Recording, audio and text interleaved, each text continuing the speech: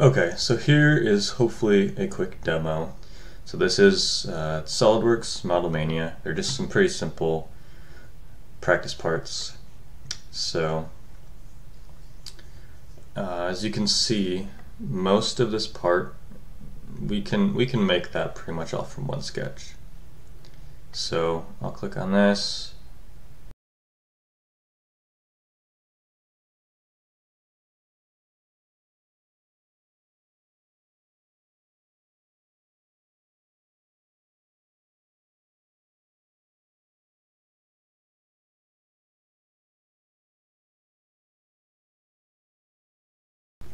Now I have to add in these tangents. So it's up here. Click T. It's the shortcut. T, T, T, and T. I can pick all three of these. Oops, missed. And I'll go equal. And then now I can just dimension one of them. That should be 80. Type in 80. Why is this one not? Oh, I forgot a tangent here. Okay. T. There we go. Now it's fully defined. So I could, okay, there's actually the 3mm offset, but let me add that in super quick. Actually, I'll just ignore that for now. Let's say I could build everything I need to off of this. Now, in other CAD packages, I could just pick all these profiles. Okay, so I have the same exact sketch here in Fusion 360. You can see I am selecting profiles. This is like an actual area. It's a 2D flat area that I'm picking, not lines or not arcs. So I'll pick these ones, and okay, so there's 4 selections, and I want that to be 3mm, so I'll type in 3, enter, and then I want this sketch still, so let me rotate around to the bottom and do another extrude, and this time I just want these boss features. So this should be 20. I don't want that to be a cut, I want that to be a join. So there we go. And then obviously I don't have those kind of offset 3mm walls in there, but honestly, I mean, those are super easy to add, so I can literally just add them in right now. I just want an offset 3, enter, offset 3, enter, offset 3. And unlike FreeCAD, I don't even have to worry about these, whether or not they overlap, which is kind of nice. It allows you to be a little lazy. So you can see, so I just want this chunk, I want this chunk, and this chunk right here. I want that to be 12. Once again, it defaults to cut. I want join. And you see that I can just pick these profiles, these areas, because it's an enclosed area, and the CAD system acknowledges, it recognizes that that is an enclosed area. So it allows you to click it. FreeCAD does not have that currently. So just like that, just in this 2 minutes, basically that's what took 10 or 15 in FreeCAD. So this is kind of what you're up against. So it's not going to be this simple, but this is what we're trying to do in FreeCAD. Whereas if I try to do that here, it's just going to say wire is not closed. It has no idea what to do. Basically what we need to do is we need to help the system, since it is unable to detect these areas, these profiles. So this is just one circle, this is just one circle, and since there's multiple intersections, it cannot distinguish between what parts to extrude or ignore. So basically what we can do is we can use this trim edge. We can also right click trim edge. So I can trim that away, I'll trim this portion away, and I'll trim this portion away.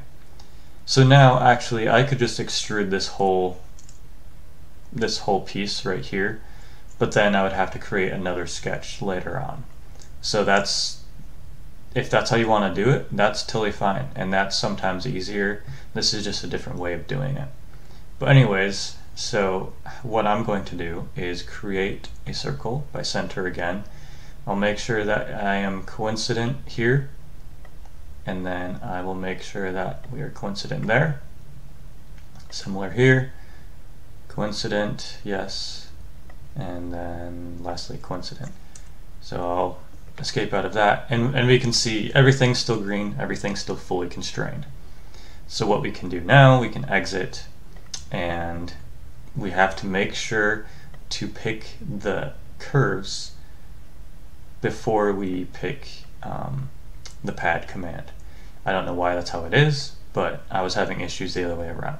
So I'll hold control down.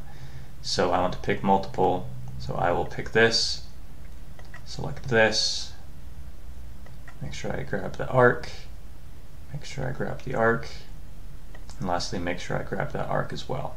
Might as well throw these in as well, so I don't need to do an extra cut, extrude, or an extra pocket later.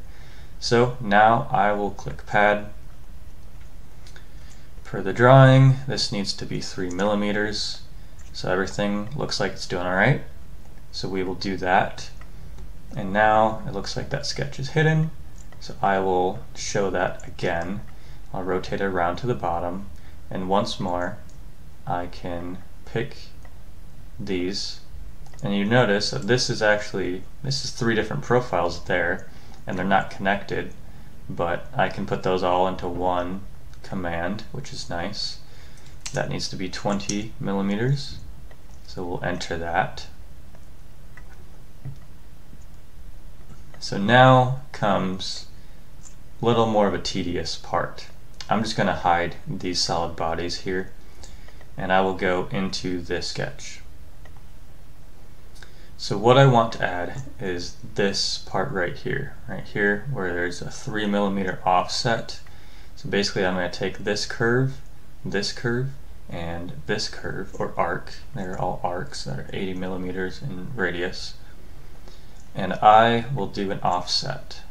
Now I've played around with it a little bit, and I can't get the offset tool to work all that well, so all I'm going to do is I will click an arc from center.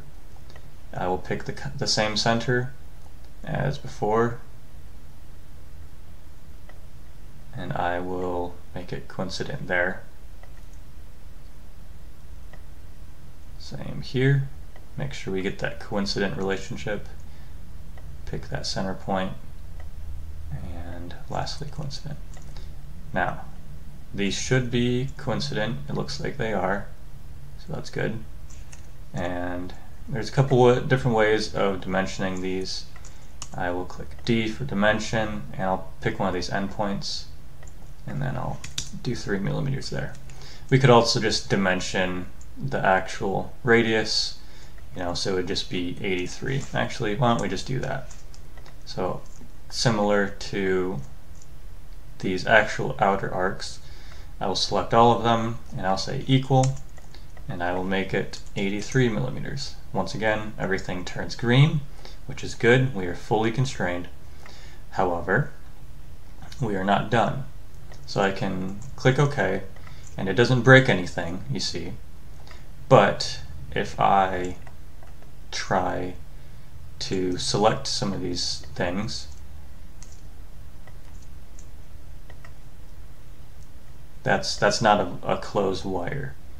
So we have these two that are offset, but we need a third and a fourth line. We need a third and a fourth curve to finish out those profiles. So this is a bit silly, but this is kind of what you get. This is, once again, just more limitations.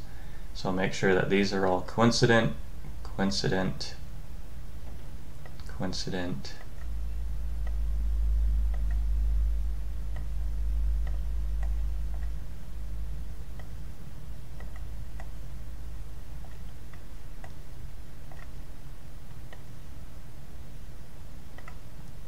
so now one more time.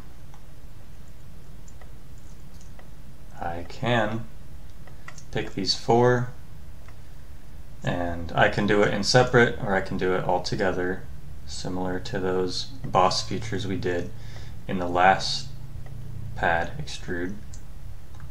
So I'll pick those and I will say pad, and we can see that that is in fact what we wanted. So I can set that to 12 millimeters, and now we have the general shape. We just need to add some fillets, but that is everything we needed all in one sketch.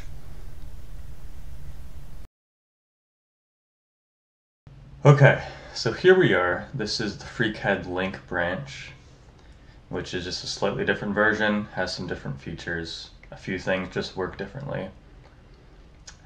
And I have the same sketch here, same dimensions and everything, but there is actually just one setting that is in this kind of, pre-development stage here.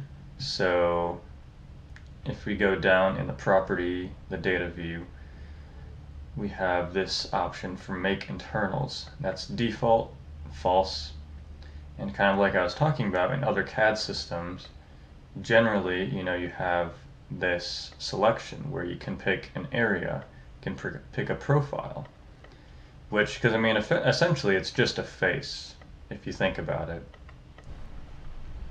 So in this FreeCAD link branch, basically, someone, wrote some code, so now that there's a setting that can recognize that this is a face. So basically, we don't have to go and kind of do all of that extra having to go a roundabout way of making this part with just the one sketch. So the one thing that I did notice is it is still better to highlight what you want to extrude and then click on pad. So like if I click on pad first, you saw it gave me some errors. There's a bunch of errors here. I can still make it work. So you can pick this. Oops, let's try that again. You can pick this, holding control down, and we can make it work, but it just seems, maybe not. Anyways, I won't waste time with it. I could get it to work earlier. You just have a lot of errors and it seems really confusing.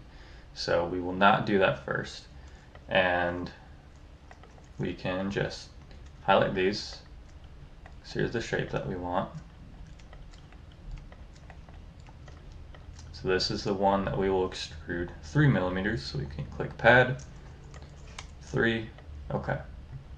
And now, it hides the sketch. So I think it's easier actually if we just close or hide that pad.